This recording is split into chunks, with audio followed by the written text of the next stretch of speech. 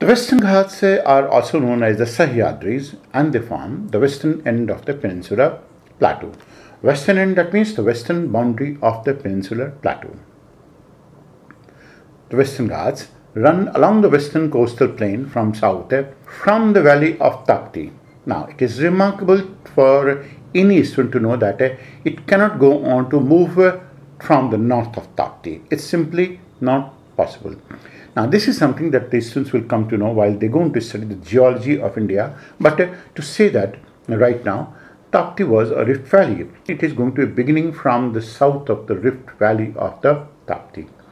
The name of the place is going to be Khandesh, and it goes on to begin all the way from Khandesh in Tapti to Kanyakumari, that is the southernmost point of the mainland of India, for about 1600 kilometers or so.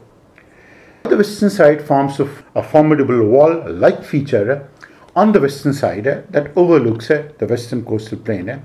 The eastern side is very gentle. So the western side goes on to rise abruptly. As it goes on to rise abruptly, the eastern side goes on to be very, very gentle. The Western Ghats do go on to reach an elevation up to 1200 meters, but some of the peaks do go on to attain heights such as Kalsubai, 1646 meters. And these Western Ghats ultimately meet the Eastern Ghats in the Nilgiri hills. The Western and the Eastern Ghats meet after meeting at Nilgiri, and southward of it they go on to be known by the name of, as in the British accent we go on to be calling it accent, we call it as Anamalai Hills. But in a pure Indian accent, it is going to be called as Anamalai Hills. Finally, the Ghats terminate near the southern point and southern tip of India at Kanyakumari. The Western Ghats form one of the four major watersheds of India, which happen to be the origin of many peninsular rivers. The major river systems originating in the Western Ghats can go on to be Godavari, Krishna, Tungabhadra, Tamraparni, Kaveri, and Vaigai. Some of these rivers like Mandavi, Zuari, Trakol are some of those rivers that are likely to flow through the west.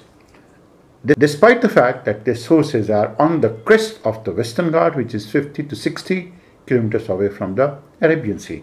So most of the rivers, almost all of these rivers originate in the peninsular India. They flow from the crest of the Western Ghat towards the east.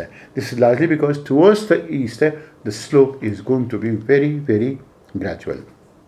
The Thal Ghat and the Bhor Ghat are the two important passes in this range. That is the northern portion of it. Although, with respect to the passes, we are going to be talking about it. South of 16 degree north latitude, the Sahyadris are more rugged and run closer to the coast. And they are closest to the coast near to Karwar. In this central region, the Western Ghats, which so far run close to the coast, join the Nilgiri mountains near Gudalur. Now, the area that has to be marked out and the name that has to be marked out is going to be Gudalur. The Western Ghats rise again abruptly to above 2000 meters, which are two of the highest peaks. That means it goes on to rise up above 2000 meters, and these are the two high peaks in that. Doda Beta is going to be one of them, that is 2600 meters, and Makurti is about 2500 meters of sorts. Anamudi is the nodal point from which three ranges radiate. That means from Anamudi there are three ranges that are radiating away towards the south. One of them is Anamalai in the north, that's one. The Palani in the northeast, and the Cardamom Hills in the south. Utakmand or Udogmandalam. Utakmand has been a Apabhransh name. Uti is what has been an insulting British name given to this place.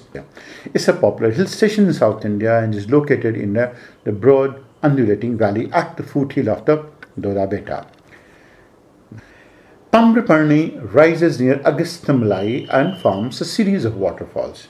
Particularly, the waterfalls are like Mantaritham and Papanasam. On the southern edge of the Palni Hills stands Kodaikanal. So that is going to be Palni Hills. Now this is significant. Kodaikanal, Palni Hills. Kodaikanal and Palni Hills, both of them going to be correlated. So on the southern hills, southern edge of the Palni Hills stands Kodaikanal, and the hill station is almost 2,200 meters high. There is a third hill station as well that is going to be in Idukki district in Kerala. That's the only hill station in Kerala that is called as Munnar. The Thalghat is located in the busy Mumbai-Nashik route and is one of the 4 major routes, rail and road routes leading into Mumbai. That means Mumbai and Nashik are going to be connected through Thalghat. For a long time, the Palaka Gap was the only communication link between the plains of Tamil Nadu and the coastal plains of Kerala. It is at present drained by the westward flowing stream like the Ponnani. And that is significant because Ponnani is a very small stream in comparison to the length and breadth of the Palaka Gap. Palaka Gap lies between Coimbatore in Tamil Nadu and Palakkad in Kerala. There are going to be some notable waterfalls all along the Western Ghats.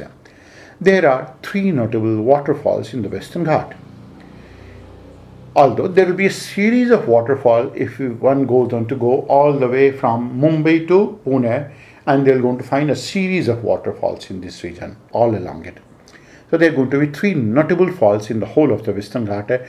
Other than this small waterfalls, one can go on to find it littered all along this zone. In Goa lies the Dudh Sagar Falls because the whole of this stream is so foamy that it goes on to be completely milky white in color with white fumes and white smoke also. That is in Goa, and south going to be the highest waterfall of India, that is Ghats, the Jog Falls on the Sharavati river. Now this waterfall, Sharavati river, plunges straight for 273 meters, and when it goes into plunge almost 900 feet from top to bottom, it carves out a 20-kilometer long gorge. That means beneath it, it goes on to carve out that deep gorge river. The whole of this region is a part of another place that is new Sholayar project. So Chalkudi river along with Atirapalli Falls is going to be in news, and that is likely to be news for some amount of time to come as well.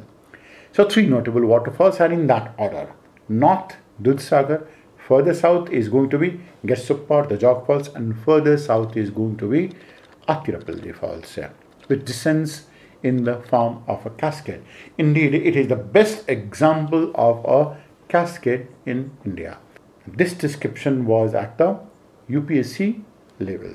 Western Ghats indeed one of these most important segments of the peninsula, and that is the way it has to be studied.